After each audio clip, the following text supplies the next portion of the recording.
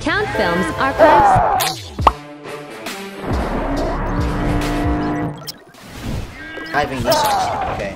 So, you're gonna fuck this up at first. Like, I used to fuck it up. I still fuck it up sometimes, okay? You'll go for it when it's not there, or you'll telegraph it a lot, and they'll see you're going for it, and they'll take the underhook away, or you won't have enough pressure with your underhook, or you won't have enough pressure with your knee, and you'll make space, they'll get their knee shield in. Okay, there's a lot of ways you can screw this up. So we're gonna start covering some of those. We'll start with some of the knee shield stuff first, because this is probably the most common way you screw it up, okay? So there's also different degrees of a knee shield that can come in, okay? There's the knee shield that's on your hip, where you still have your underhook, okay? There's the knee shield that's all the way across because you've really screwed up, okay? So like, these, you have different responses for both of these, okay?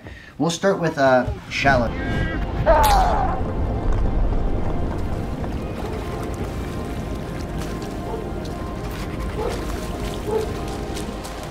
Like I said at the start, a lot of times I end up posting above their head. It's because their knee shield came in a little bit. I didn't get in front of it, okay? Now, it's very, very important I never lose these underhooks, okay?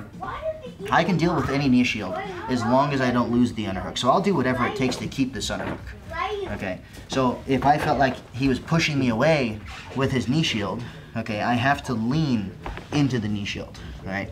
And if I don't have enough pressure with one underhook to keep myself from getting pushed backwards, okay, I'll do two hands, I'll grab this, I'll grab his head, I'll do whatever I have to stay attached to this, okay? Now, once I get close enough that I can lean to the other side, especially on like a shallower knee shield that's kind of like on my hip instead of all the way across, guys, all I'm gonna do is I'm going to start to take my knee and roll it backwards just a little bit, okay? I'm pushing all of my weight into this hip, okay? And I'm just gonna let it move past me. Okay, dealing with a shallow knee shield is very, very easy. Just don't panic. Once they start to push me away, like I said, I don't let them push me away. I come across, I put all the weight on my knee, all the weight on my hip. I let my knee start to just roll back just a little bit, just enough to change the angle on this top knee shield. I let it go past me. And right now, if you look at my knee is out, okay? But my hip is actually touching his hip. Okay, so like, he's not gonna be able to push me away and get his knee shield back in, or get like a full frame back. Now I will go back and I will line my knee back up. Okay, so I'm always gonna clear shit, reset it very well, then I'll go back and I'll line my knee up. Okay, so one more time. Like, let's say I went for like a full knee slice, okay, and I let that come in just like that. Okay, this happens. Okay. Come across, put all of the weight on your hip, actually push your hip into his knee, okay? It's almost like I'm slowly sprawling through it, and it'll pop past you. Okay, now line back up, and then I can close this off, or I can come down, okay? So that's a shallow knee shield. There's any questions on that? Okay, we're gonna kind of speed through a lot of these because there's a lot of ways you can fuck this up. So I'm gonna get through as many as we can. So if you guys don't have any questions, let's grab your partners, and then we'll do with the deep knee shield next.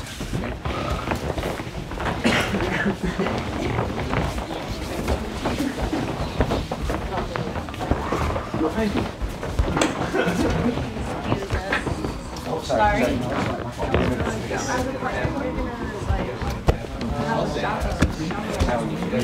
I won't hit your camera again.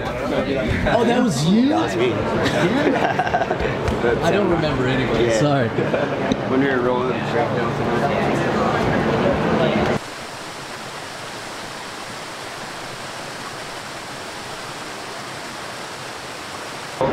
Yeah. Just a little.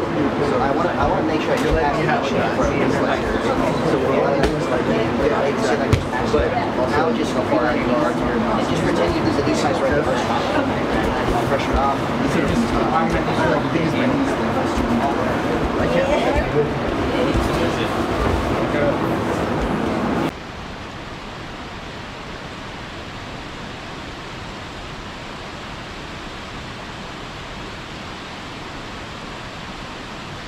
Be like a little bit above his knee, okay?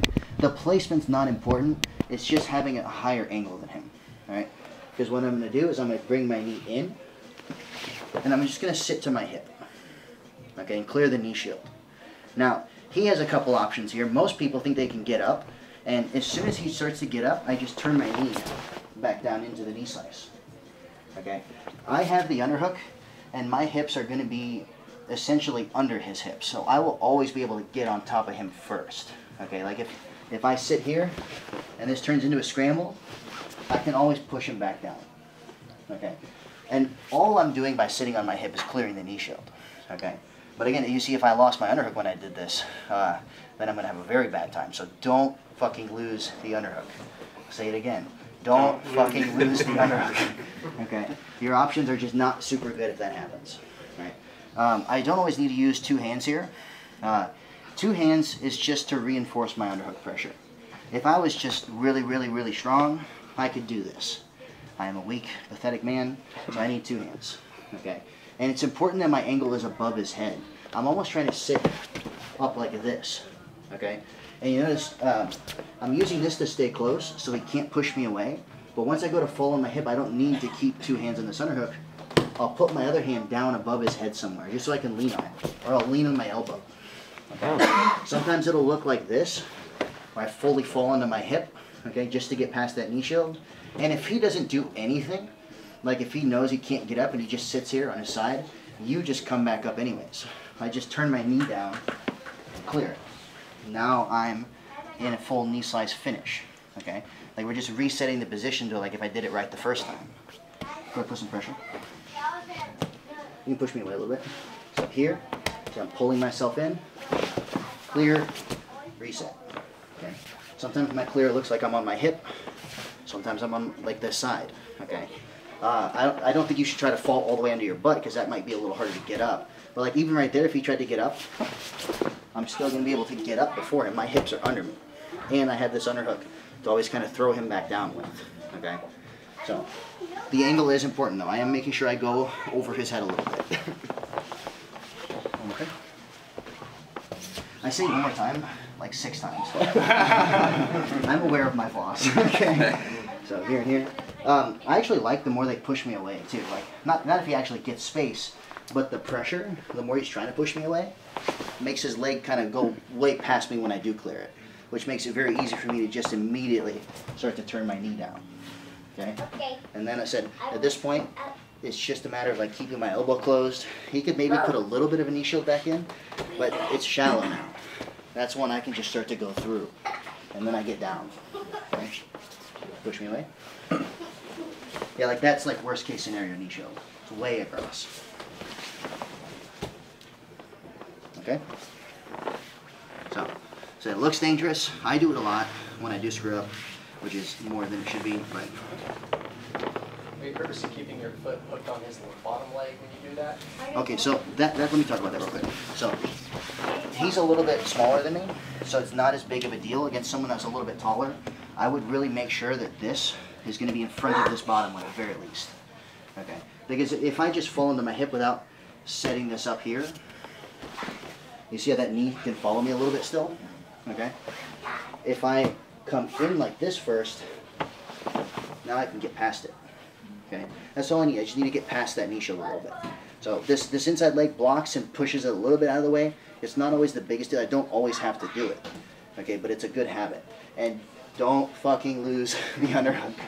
Okay, like at this point, I'm actually squeezing this the whole time. Right? If he tries to repummel me, like I can keep my head really close. I can use my elbow if I need to try to move his leg out of the way. But again, it's really just a matter of turning my knee back down and putting my weight on it.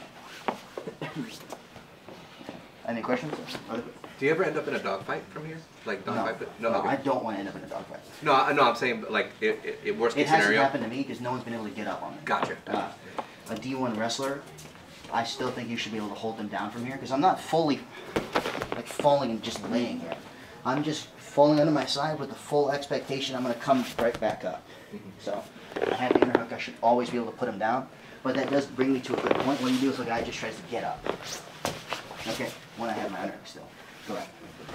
Okay. So like wrestlers that want to get up on their elbow, okay, the way to deal with shit like this is just to go across them and keep resetting them flat. So like if I did something like this and he just committed to getting up, the first thing I would do is take my chest across and keep them flat. Okay, that's kind of how you always just reset them down. Just keep leaning across them. Does that answer your question? Yeah, perfect, man. Thank you. That's what I was going to ask. Okay. You guys want to try it out? All right, go play.